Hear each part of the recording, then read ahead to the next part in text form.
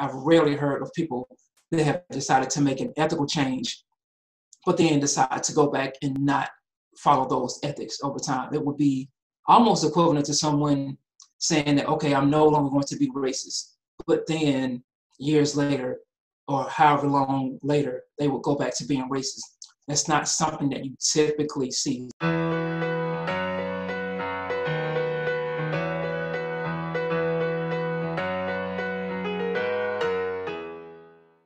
Hello and welcome to the Vegan Luna podcast. We're sitting here with a super special individual all the way from the East Coast in Atlanta, Georgia. His name is Chris Eubanks, but he goes by the name Soul Eubanks.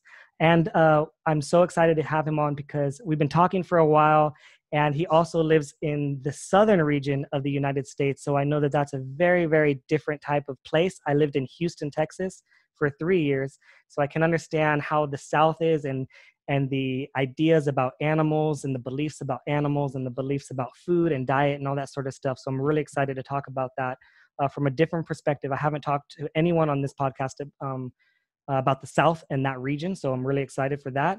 So before we get started, I have a couple questions. I call them my quick vegan questions. They're designed to be relatively quick, icebreaker questions.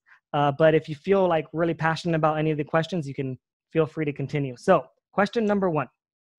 What is the difference between an animal rights activist like yourself and someone that advocates for specifically a healthy plant-based diet? The biggest difference is that one is based on your ethics towards animals and how you view animals, and the other one is strictly about how you eat food. So when it comes to animal rights activism, it's about trying to create a world where people see animals as one with all beings and not causing them suffering when you have the ability not to.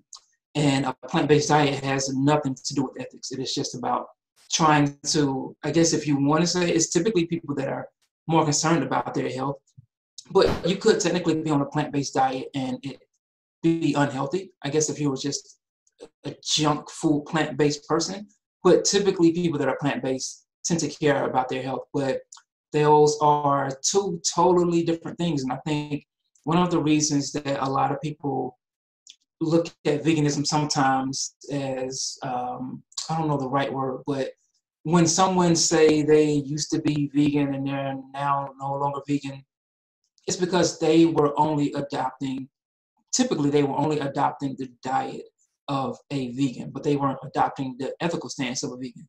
So it makes us look like we're wishy-washy at times. So that is so important to the movement to make that to separate those, because if you don't, it kind of gives the misperception that people are going from vegan and no longer being vegan, when that's not the case.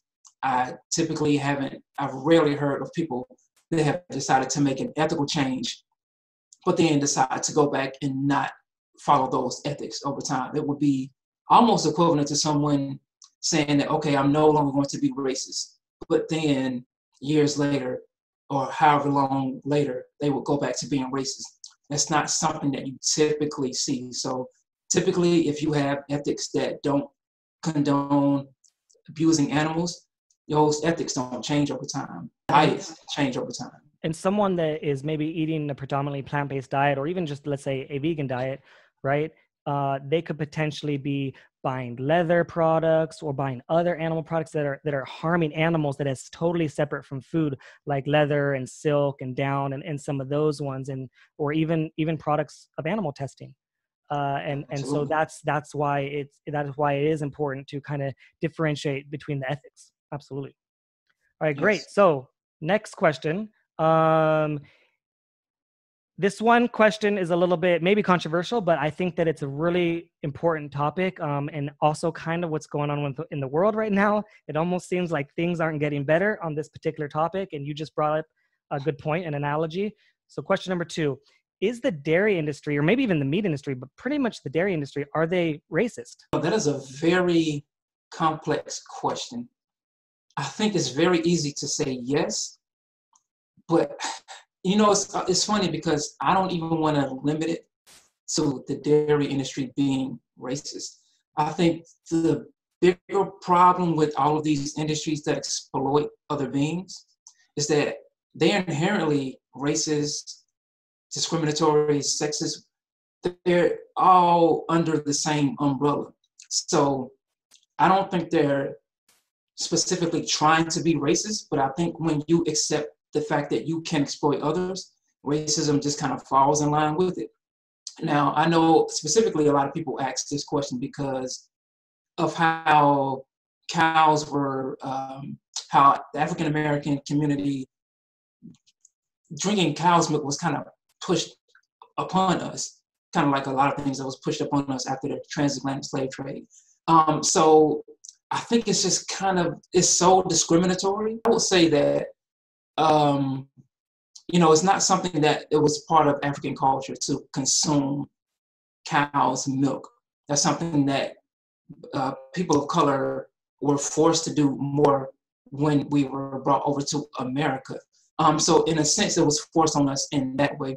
But a lot of our culture was stripped from us. So it wasn't just the consumption of the foods we eat, but it was our languages, how we talk, our vernacular, so many other things were stripped from us. So I think consuming cow's milk was just one of those things that kind of just got thrown in there also. Do you think that maybe certain parts of the US, like maybe the South, has a more concentrated amount of maybe certain unhealthy foods? And then maybe parts like maybe on the West Coast, like where I'm at right now in LA and San Diego and San Francisco, you have different kinds of foods that are maybe more healthy. When you look at the Mason-Dixon line and all of the states that are south, unfortunately, those are a lot of the states where you have the highest rates of obesity. And a lot of that is a lot of the food that we eat, a lot of the, the soul food, the cultural food, and how it originated for us in America. Now, we still have those foods without those negative origins, but it's not as widely as accepted yet. So a lot of the foods that we eat still contain a lot of animal products. But one of the good things about veganism now is that we're starting to see a lot of vegan foods be reimagined and reinvented. And I see a lot, especially in Atlanta, it's so many plant-based and vegan options. And we're really redoing some of that cultural conditioning around the foods that we have been accustomed to eating. We're really starting to change that. Yeah, also on this same topic, do you think that some of the factory farms and some of the hog farms and some of the cattle farms and some of those farms where they have a lot of the animals in a large amount are more commonly in some of these areas of more minorities in the country? Absolutely. When you look at a lot of these facilities, they're typically placed in lower income communities. They're placed in, and even not only the locations where they are placed, but also the workers. These are workers that are typically exploited, that don't have a lot of opportunities. They're typically minorities or, people who don't have a lot of options. And, unfortunately in America, that's a lot of people of color a lot of the times. So, so not only are the people inside of these slaughterhouses being exploited and taken advantage of, but also the conditions. When you look at all of the manure and the waste and the runoff and how that affects the water and the air qualities in these environments, these facilities aren't being placed in communities where there are high income brackets. They're being, placed in, the places where a lot of the redlining happens. And because obviously people who have wealth and access, they don't want these facilities near their community. They don't want to smell the feedlots of hundreds of thousands of cows and, the 65 million pounds of waste that can come from one feedlot every day. Why would anyone choose to have that in their community? So they're able to have these facilities in places that's not in their community. So that obviously that's included in environmental racism. And like I said earlier, these industries are so exploitive that all of that gets sucked into it. So you have things like environmental racism, classism, it all unfortunately is under this big ball of discrimination. Yeah, one of the most powerful scenes I saw was in Cowspiracy when they go to the hog farms and they show that in North Carolina, the families, they talk to some of the families nearby, and they have this one scene where this a mom was carrying her child, and she was talking about some of the breathing problems that she had, and then she showed the child, and this child must have been like 6 months old, looked like so young, and the child had breathing problems, could barely breathe as a 6-month-old because of the air quality, because of the feces that was nearby from the hog farms. And it was that was one of the most powerful scenes I've seen. It was truly unbelievable. Yeah. Sadly. Yeah. So my next question is, what do you think is the most effective social media platform for animal rights activism? So I personally think I have two answers for this. I personally think it's YouTube, because of all the things that you can do on YouTube, the amount of content, and the fact that YouTube is almost like the new television. People don't watch a lot of TV as much, but we consume YouTube a lot. I mean, it's this world's second largest search engine.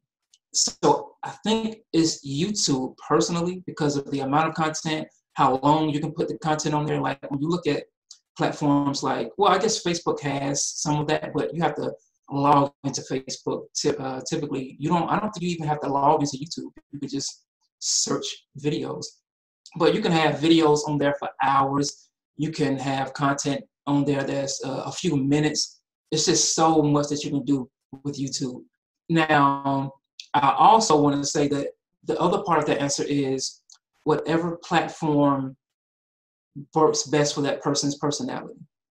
So with me, I kind of stumbled upon Twitter, and that's been the most effective form of activism for me and my personality. It's just something about how I am as a person that just gravitates towards that platform. So I'm able to use it more effectively than other types of platforms. So I do think it's YouTube, but I also think it is the platform that suits that person's personality. Some people are more oratory, and they can talk and do things like be in front of the camera and talk on YouTube. Other people like me are better with, thinking out their words and thoughts, and not having to say something in front of a camera right at the moment they're being filmed, and they can ponder and think. So yeah, I think it depends on the person, but in general, I think YouTube is probably the strongest. Yeah, cool. Awesome. Yeah. And for me so far, like I've had success on each one, varying degrees of success, but I've never seen anything quite like TikTok as far as fast growth, like really, really fast growth. And I also find it to be fun. And so one of the things that can be very tough being an activist is that you do feel sad sometimes. You do feel down in the dumps. You do feel like, man, is this ever going to change? Are people ever going to change? Are people going to get it? Are people going to wake up, fast enough? Right. And so sometimes that really gets to you and can bring you down. Right. And so when I'm on TikTok, I feel a little bit more uplifted, even though I still got a lot of hate comments, but I feel a lot more uplifted in the fun that I'm having and the engagement and just the overall creativity. I truly believe one of the things that about humans in general, I think our superpower is creativity. I think that separates us, from so many different species and animals. I think that's like our superpower is creativity, and TikTok really brings out the creativity unlike anything I've ever seen. I don't know if there's any other app that encourages creativity and says, hey, we want you to be creative. So it's pretty cool. So those are the quick vegan questions. Great job. So now what I want to do is give you a chance to introduce yourself. So who are we talking to? Oh, I guess I'm Christopher Eubanks. A lot of people know me as Soul Eubanks, and I am a kid from Ohio, like LeBron James. I was born in Ohio, but I've been in... Are you a LeBron fan? Oh yeah, I'm a huge LeBron fan. Okay, cool. I'm a huge LeBron fan too. Yeah. I'm a huge LeBron fan.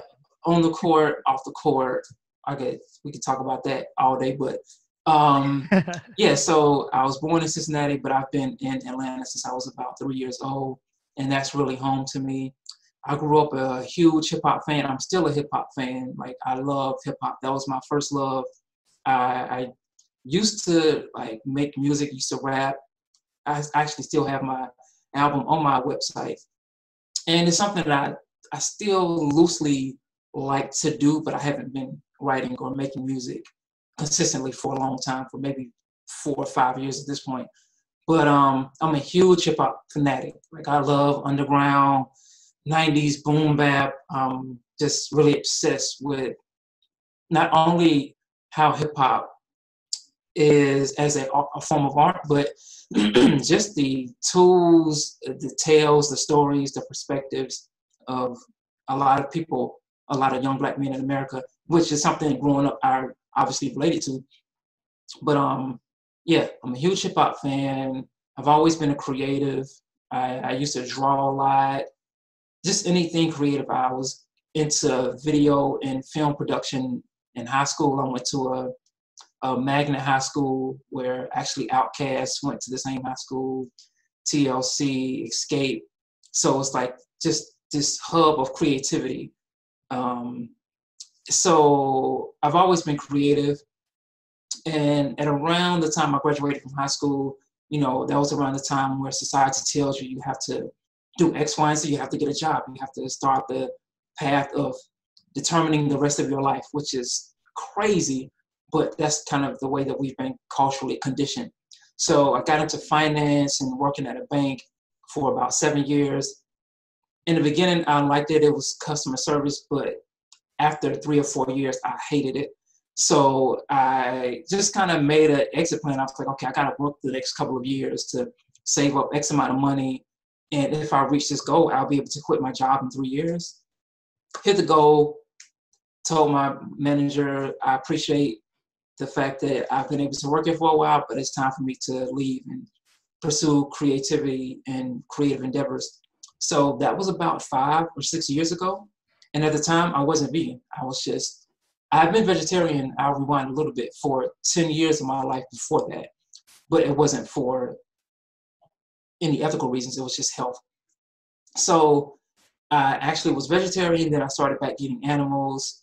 And around, I would say, 4 or 5 years ago when I left my job, and I had enough money to survive for maybe a good 2 years or so, you just kind of start to put, when you don't have to worry about the basic things that, you know, we have to go to work for, like food, clothing, shelter. Like I kind of had that figured out for 2 years. You start to think about more things and what really makes you happy and the kind of person that you want to be. And this is how I was really introduced into the ethical side of what veganism is. And I saw Cowspiracy, and then I just kind of went from there. So that's kind of like my path into how I became who I am today. That's my story. So what would you say would be something that, or a few things maybe, that really led you to go vegan? Because so many people right now are having that same question. Why do I go vegan? Why should I go vegan? Is it going to be good for me? Is it worth it? You know, what are the benefits? You know, what is it for you? The reasons why you went vegan? The reason I went vegan was because I watched the movie Cowspiracy, or the documentary. My goal was to really be the best environmentalist that I could be. I wanted to reduce my carbon footprint as much as possible. And once I saw Cowspiracy, I realized how bad eating animals was for the environment. So that prompted me to stop eating animal products entirely. Like I said, I was vegetarian for 10 years, so not eating animal products wasn't far-fetched to me. It was something that I was somewhat familiar with already. But, you know, a few months before that, before I saw Cowspiracy, I was kind of already on the path of becoming vegan, because I was like, you know, I don't really want to eat animal products. I don't really feel comfortable doing it. It wasn't as much as of an ethical decision, but ethics did play a part in it. So once I saw Cowspiracy, like all the dots connected, I was like, oh, well, this is really cruel to the animals. Although Cowspiracy didn't focus on the cruelty, it showed the cruelty. So I saw that and saw the environmental impact and decided to go vegan right on the spot. So once I went vegan, so that's part of why I went vegan. But even with that being said, that's still technically just not vegan. That's more plant-based. Because at the time, it wasn't clearly about not abusing animals. That was kind of like a bonus. It was like, I don't have to contribute to the suffering of animals, and I don't have to worry about the unhealthy things that come along with eating animals. So I was like, okay, I'm a vegan. But once you really start to understand the definition of veganism and understand that it has nothing to do with diet, that's just a component of it, I understand that I wasn't vegan, I was just plant-based. And I would say about 4 or 5 months into being plant-based, I started to see more videos on YouTube where people like Earthling Ed and James Aspie, they were really starting to make a name for themselves doing street outreach with Anonymous for the Voiceless. And I saw a video from Gary Yourofsky. Once I saw the best speech, I think it's, what is it, the best speech you'll ever hear? Yep. That's when I became vegan. Like, that's when it clicked. Like, okay, this is an ethical decision. This isn't about the environment. This isn't about my health. This is about what kind of person do I want to be? Do I want to be the type of person that contributes to animal cruelty when I have the ability not to?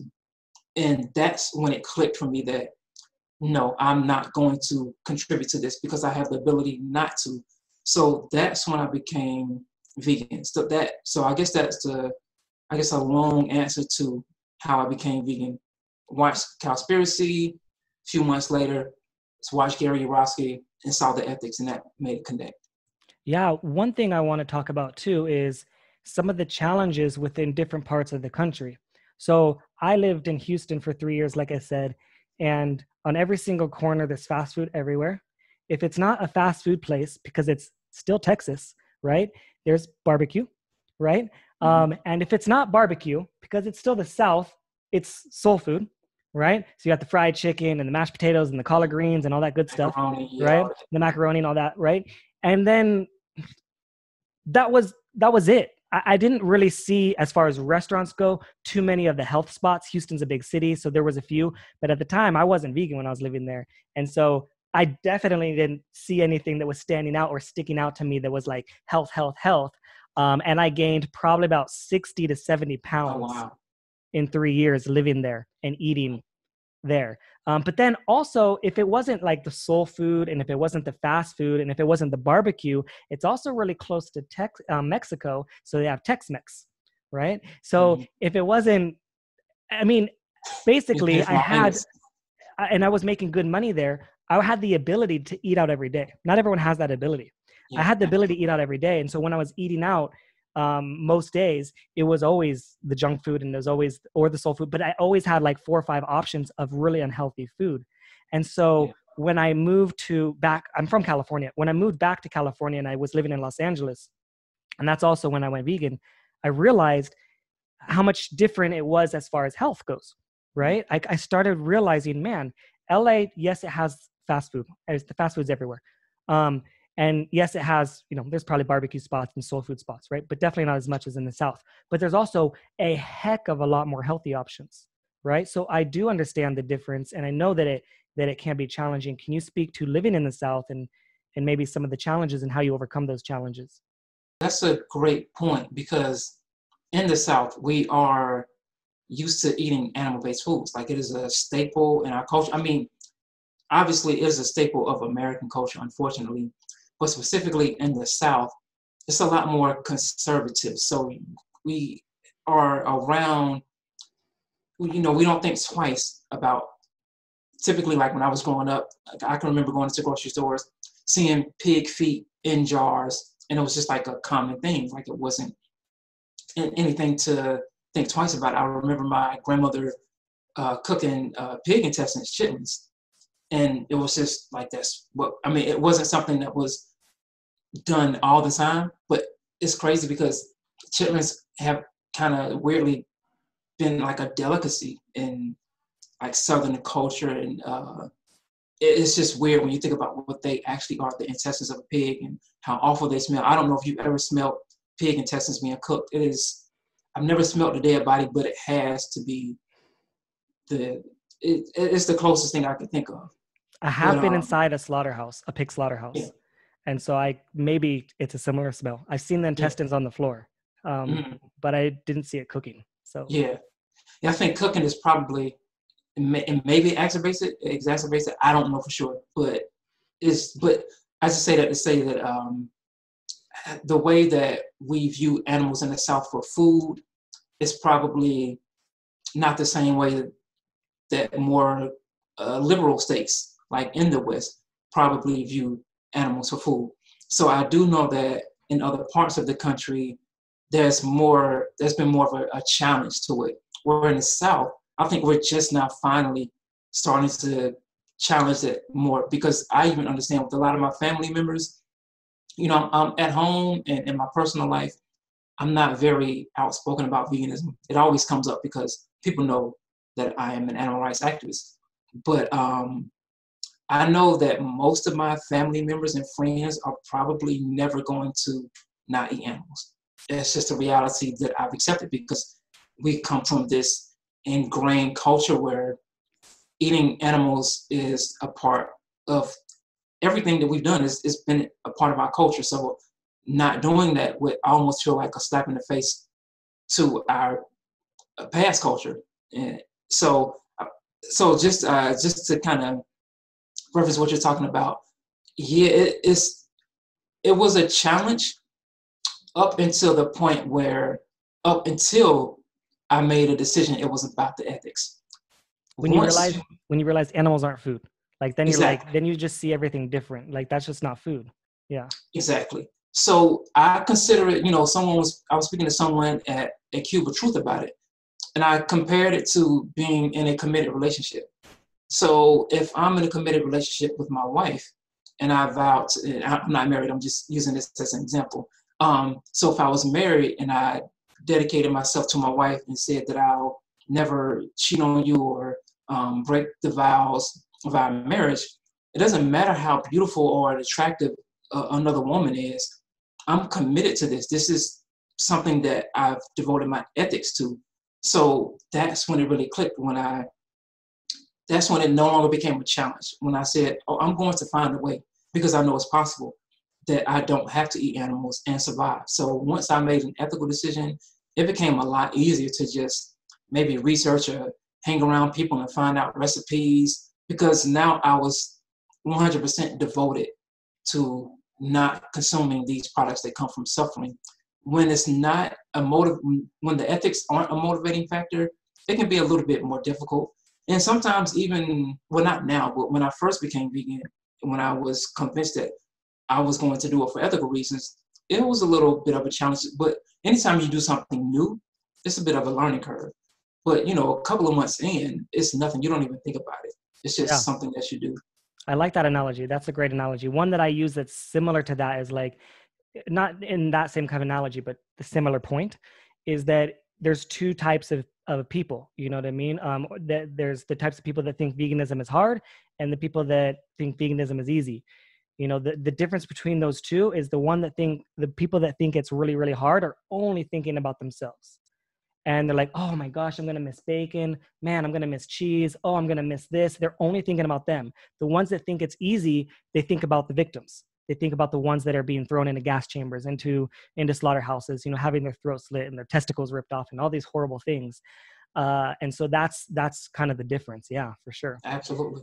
So tell us about now that I wanted to ask you, you said the question before was about the challenges, right? So walk me through, if you walk outside your door right now, right, what are some places that you can go to nearby and get the food that you need? It's all the same places that all of my friends and families go to. I still go to the Chinese restaurants.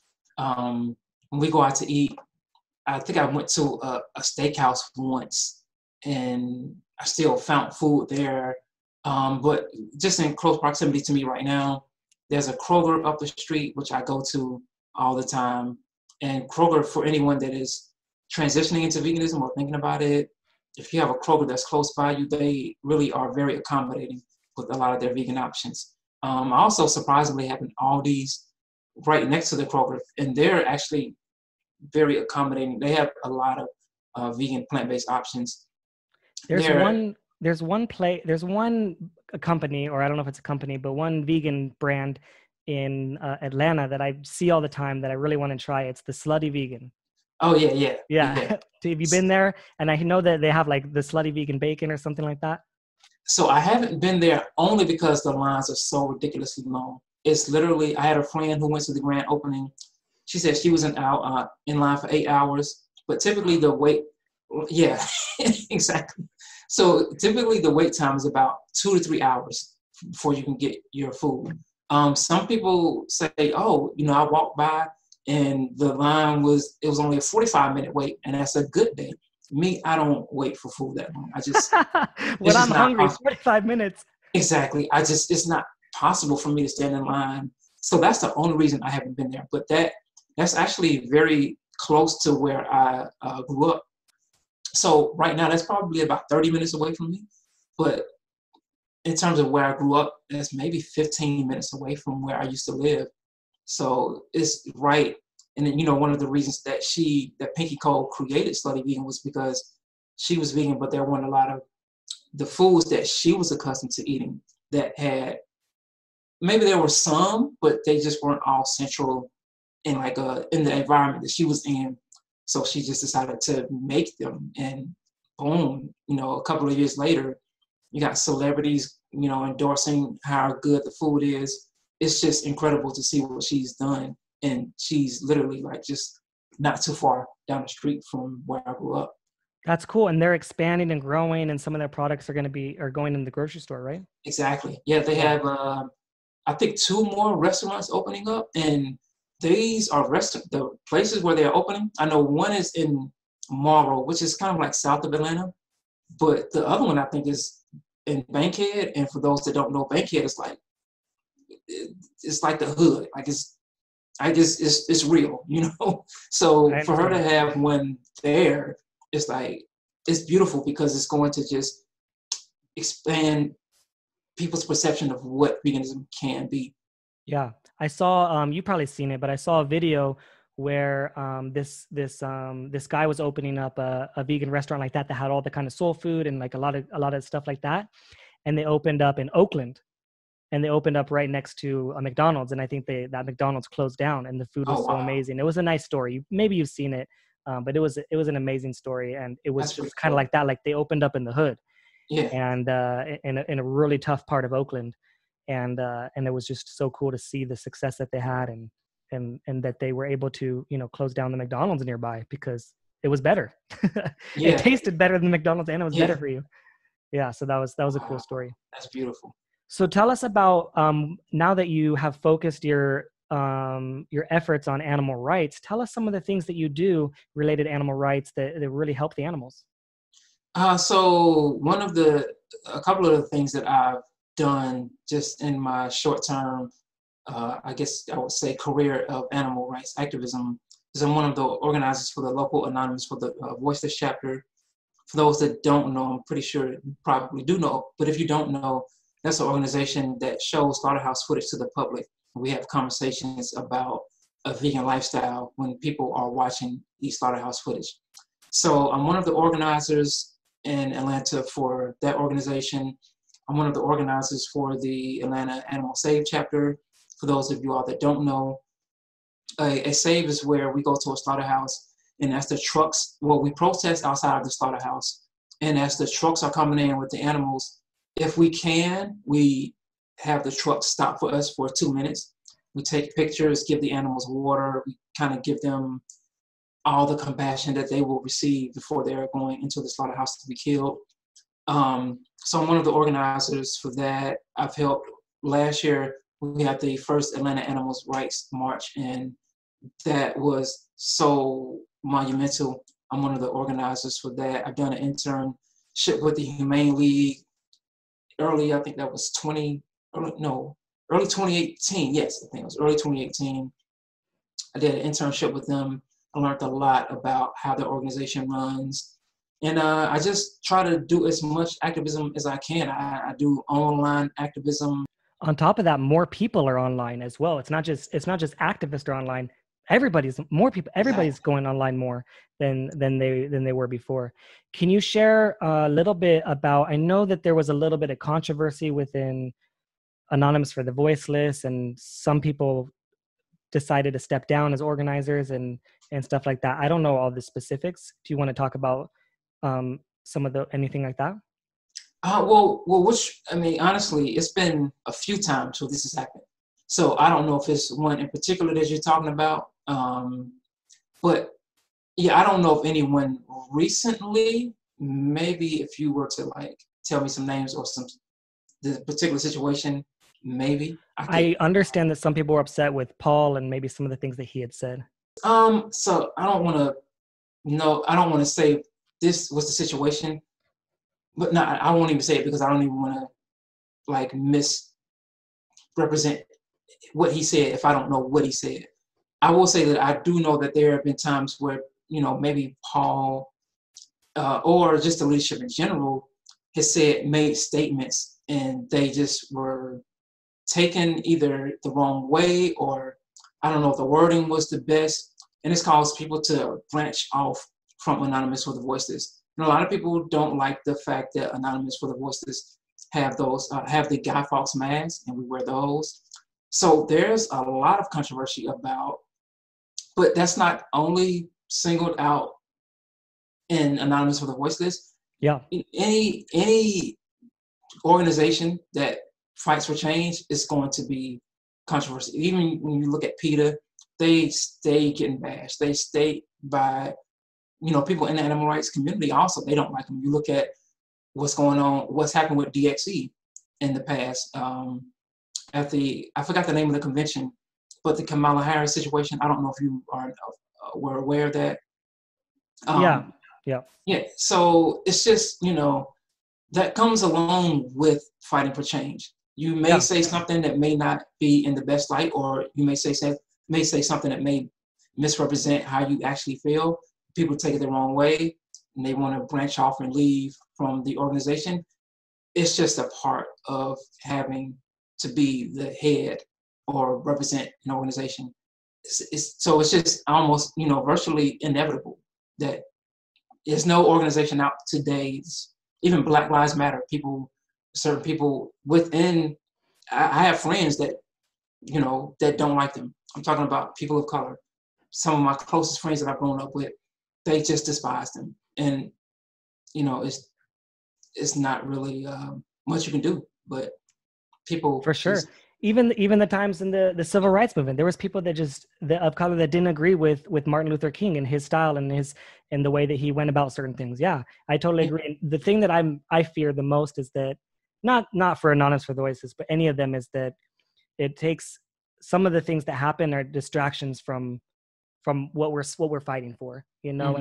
and the thing that makes me fear the most is the infighting within the vegans, Mm-hmm. and the fighting when why are we fighting each other when we should all be fighting for the animals, because they're the biggest victims that we have right here. No matter how victimized some of the people are, not saying that it justifies, but if a human is victimized or anything like that for whatever situation in any organization, it still never pales into comparison to what these animals are going through. And not to say that it's not okay. Not saying it's okay to be bad to humans or anything like that. I know what you mean. Yeah. But no human in any of these organizations has ever been truly harmed and damaged like these animals in these factory farms. And that's one of the parts that pains me to see. Even back not too long ago, just the fighting of the Impossible Burger, and all the infighting of oh, that's not vegan, and now you're not vegan, you're supporting that, you're this, it's like, hold on a minute. Like, my opinion is this company is trying. Yeah. Like, they're trying to do better. If they made a mistake, yeah. Did you make a mistake? Were you perfect? No, like, nobody's perfect. We all make mistakes. And I think that if we took that approach, to like try to have that empathy, like how can we have so much empathy for animals sometimes and so little empathy for humans? Humans are animals too, and so it just kind of really is a tough situation sometimes. What I've come to understand is that I think when I first got into the animal rights activism and into the community, for some odd reason, I just thought everybody was going to get along. It was going to be kumbaya. Everybody was going to be on one same page. We're all fighting for the animals, and we're all going to just work together, and it's going to be harmony. And now I understand that that's just not possible. That's not how humans work. So now I definitely have more of a but a more real perception of how humans interact with each other. And it would be great for that to happen. Like I would love for us to be in harmony when we fight for the rights of animals. But it's probably never going to happen, honestly. And I've accepted that, and I understand it. And so now when I see it, I'm just like, oh, okay, it's happening. Because like you said, you referenced the civil rights movement happened then. You know, you had people that were pro-Malcolm, pro-Martin. You had them in their different areas of the civil rights movement trying to achieve change in the way that they wanted. And it's almost inevitable. Well, it is inevitable. So at this point, I just accept it. I just look at it like it is what it is. Yeah, I always say if you take a group of 100 people in any group, you choose any group, whether it's a certain religion, whether it's a certain organization, whether it's a certain company, you just take 100 people, random people, right? Out of any group, you're going to get a couple bad apples. You know, you're going to get a couple people that are just don't fit right, don't mesh well, don't know how to be socially connected with other people, and you can point to those people and say, well, that defines that movement, or that defines that organization, or that defines that religion. That's wrong. That is totally wrong to say like these small little outliers within will define the whole thing. You have to look at the whole picture, and you have to look at, you know, the message, and you have to look at the reasons behind everything. And even when I was living in the Middle East, what I was taught about Muslim culture and Islam culture, you know, in the US is nothing like what I saw over there, you know, when I actually lived there and I was actually part of it. Same thing with the animal agriculture industry, right? What I saw on TV, what they showed in the media, you know, what they showed on schools was nothing like when I went inside a slaughterhouse and I saw it for myself, you know. So I like to try and see things for myself. I try not to take in all these, you know, these negative things into it until I'm like, let me see it for myself. Let me check that out. You know, like, I'm not sure what you're saying, but I'll look into it, you know, and maybe see if there's some truth there. Absolutely. I think that's a great perspective to have. All right, cool. So is there anything else that maybe you want to share that we didn't share, or maybe one big thing that you want to leave the audience with? That if you are considering going vegan, haven't thought about it, or maybe you are thinking about it, I think that you should, like you said earlier, Kevin, not just think about it from your perspective, because the people that really have the privilege are the people that have the opportunity to contribute to suffering. We're looking at these issues from the perpetrator's perspective, but we're not looking at it from the victim's perspective. And anytime you look at any type of civil change or resistance, you should look at it from the victim's perspective. So like you said earlier, the people that, like you said, it's two types of vegans, the people, two types of people that, you know, see veganism as easy or hard. And typically those are people that are looking at it either from the victim's perspective or the perpetrator's perspective. So, you know, I think for us to be more compassionate beings, we're going to have to continue to look at issues from the perspective of the victim and not the perspective of the people that have the power to inflict harm and suffering. Because for us, it absolutely is a choice. You know, it's a choice for me or you to consume animal products if we want to, you know, but it's not the choice of an animal to not get their throat slit. It's not their choice to be forced to be pregnant. It's not their choice to have their body altered to produce hundreds of more eggs than they would generally. It's not their choice to get killed at a fraction of their life. They don't have a choice because they are the beings that are being inflicted suffering on. We are the beings that are in a position of power. So when you have the opportunity to be in a position of power, it comes with great responsibility.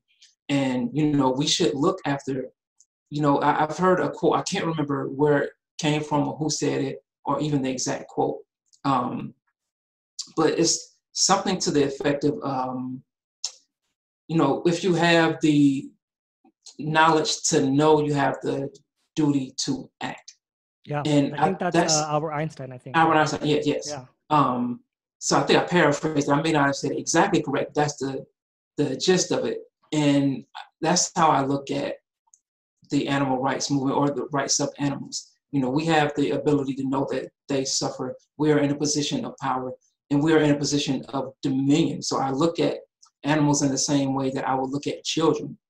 They are defenseless to us. If you wanted to, you could beat a child, and you're in a position of power to do so, but would that be ethically right? And I don't think you can ever contribute to suffering and it be ethical when you have the ability not to. So I would just say, I guess that's where I would.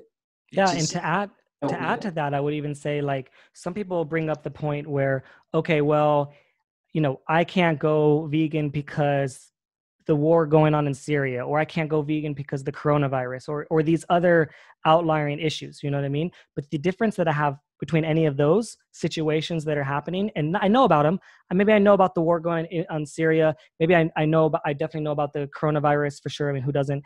I know about, maybe some other issues going on in the world. The question is, can I make a difference in those situations? Can I fly right now and go to Syria and try and stop that war? Like, I really can't do that. I have no means to do that. There's no way that's going to happen. But can I 3 times a day, choose something better, or choose something that doesn't harm someone else? Like, I can do that. So the question is I like the practical part of veganism, is how do you do something practical? Exactly. And so I would add to that, because sometimes people are like, yeah, I know about this, I know about that, and it paralyzes them because there's nothing that they could do about it. Right. But this is something that we can do. This is something, a very easy switch. Yeah. So great. So where can people find you? Where can people reach out to you and connect with you? So if anybody is on social media, the social medias that I frequent are Facebook, Twitter, and Instagram. But Twitter and Instagram is Soul, SOUL _ Eubanks, EUBANKS. So you can find me on either one of those platforms. You can also search facebook.com/Soul Eubanks. My website is souleubbanks.com. And actually my handle on TikTok is also Soul _ Eubanks. So I try to keep them pretty consistent. And if you are just interested in supporting the activism that I do, I have a Patreon.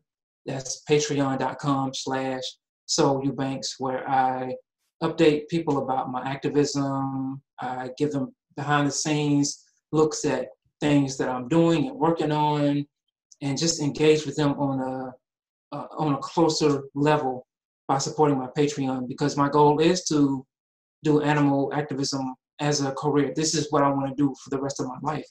And it's going to be... hopefully it'll end. Hopefully it'll end, exactly. and then you won't have to do it anymore. Yeah, exactly. And hopefully I can just do whatever else comes along that needs to be fought for. Yeah.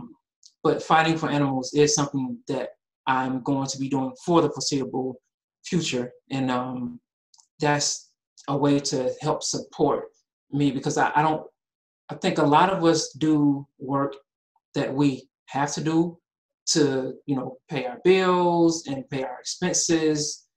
And I've gotten to a point in my life where I really only want to do work for the sake of making the world a better place.